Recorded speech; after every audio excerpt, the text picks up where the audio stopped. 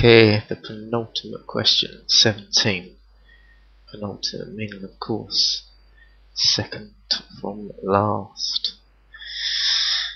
Okay, let's try and write this down correctly. Looks slightly different from what we've seen.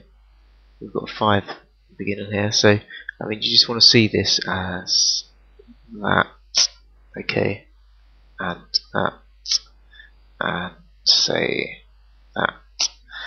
Okay, so I'm just going to expand it. Well, okay, we'll write the 5 there, but now I'm just going to expand the green brackets here. So minus 3x times x squared will be minus 3x squared. Minus 3 times 2x will be minus 6x. Minus 3 times minus 5 will be plus 15. Plus 3x squared, collect like terms. Okay, so okay, let's use colours. Why not? 5 plus 15. That's going to be 20.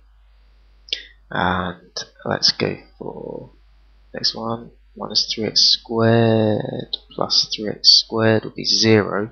Okay, so nothing to write there. And then we're left with minus 6x squared. So that's what you got. You might think, well, possibly because you've got an x value, you know, and you might think you might want to write it like that, but it's convention to write the negative value on the right hand side. Tick. Next question.